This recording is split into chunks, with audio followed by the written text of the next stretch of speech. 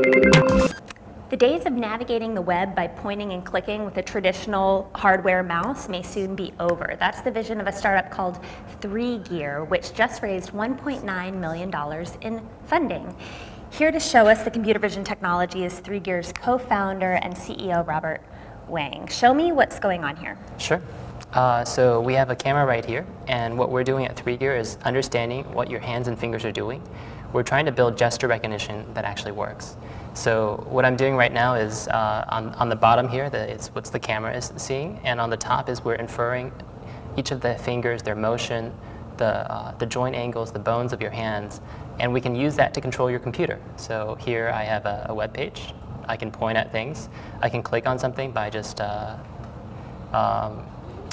bending my finger almost like a trigger. I can go kind of backward or forward. I can scroll like this.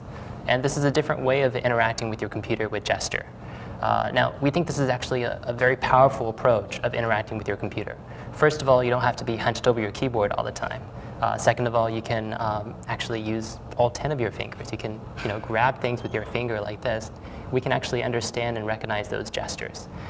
So we're trying to make gesture recognition and bring that really works and bring it to consumers. Okay, it looks awesome when you're doing it. Can I try it? Sure. Okay. So you're going to have to calibrate your hands for a second. It just takes 1 second. Okay. Just hold out your hand like this. Just one? Yeah, that's fine. And now point with your index finger to start controlling the mouse. So if you move back just a little bit, you're at the top of the screen. Okay. So if you come down a little bit. Okay. Yeah. So now try clicking on something just by like a trigger? Almost like pulling a trigger and letting go. Cool. Yeah. Okay. That's right. This is a lot nicer than being hunched over a computer. Yeah, that's right. And I suppose the future is that web pages could have a lot more going on that allows you to use all 10 of your fingers eventually. That's right. I mean, in the future, we'll be able to control not only the content inside the web page, but the windows in your window manager, like your Mac or Windows computer, move windows around, maximize, minimize, control the volume.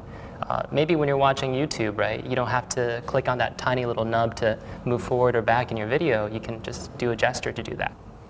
And what is it that you all at 3Gear have figured out? What's so special about your setup here? Basically, it boils down to the computer vision problems that we've solved. So actually figuring out what your fingers and hands are doing is a very difficult problem. Recognizing even where your hand is in a scene, but actually getting to the fidelity that we can track all 10 of your fingers has been a computer vision problem that we've been really focused on solving for the last couple years, actually. So that sounds like a primarily software thing, but you've also created all of this in a pretty small form factor of the camera. Well, this is actually a reference design. We're working with a company called PMD Tech, who is making a sensor like this. There are actually several companies who've now built depth sensing cameras of this form factor. So this is an application that's going to be aimed at consumers. Has this kind of stuff been available in other spaces in the past for like military applications or research applications? What's the history? It's definitely been available for research purposes, where people have wanted to record sequences of what human beings are doing, how they interact with, say, a cockpit or a car, or just for testing, user testing purposes. And the problem with those techniques is that they've often required a very bulky glove. So you put on this bulky thing, and it can track what your hands are doing suddenly, right? But it takes several minutes to set it up, to calibrate it. It's not like what we're just showing right here, where you kind of come as you are. You kind of reach out and you start pointing at something, right?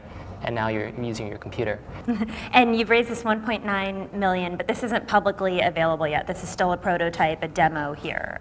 What's the progress to getting this to public availability? Yeah, so we hope to launch a product sometime this year that is actually targeted at consumers, people who are interested in gesture, interested in different ways of controlling their computers, and also developers who want to create whatever they want with this.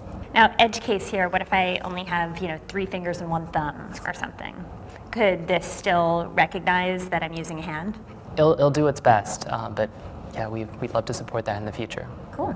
Okay, well, 3Gear, Robert, thank you for showing us. Thank you, Colleen.